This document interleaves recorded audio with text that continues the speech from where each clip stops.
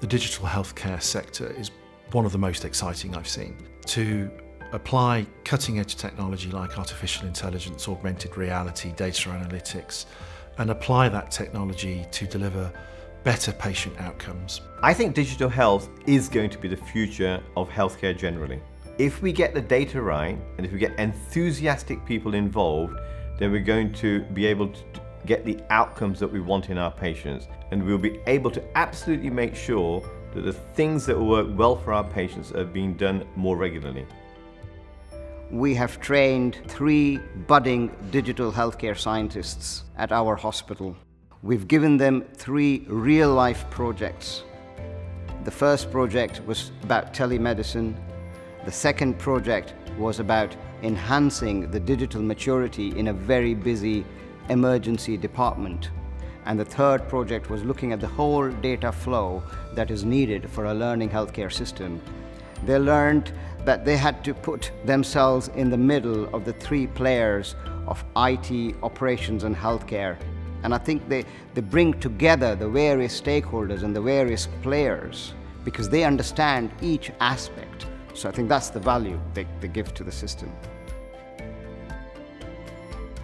I'm currently working on a project looking into documentation burden and a need for digital maturity in the emergency department. So I've been looking at the electronic discharge summary, and I've carried out a time and motion study, various usability questionnaires, and gathered data to kind of devise recommendations to give to the directors at the hospital. And working here has allowed me to see how digital can improve patient care, reduce waiting times, and overall service that clinicians can provide.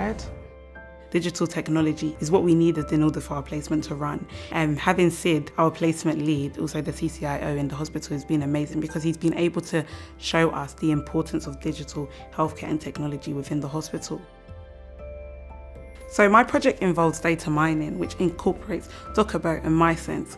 DockerBoat is a remote monitoring care system for patients who don't necessarily need to come into the hospital on a weekly or monthly basis. But what DockerBoat does is personalise to each user so that if anything which is abnormal, it will be recognised by the system, then triage, and we will send out the correct healthcare professional to access the patient. And what MySense does is also a remote monitoring care system, but it uses sensors to check up on patients who may not be able to check up on themselves. So, for example, patients who have dementia. Part of my project is trying to help with the implementation of video clinics, and AcuRx is the video consultation software that this hospital is trying to use. I managed to help the hospital by increasing the number of video clinics by 78%.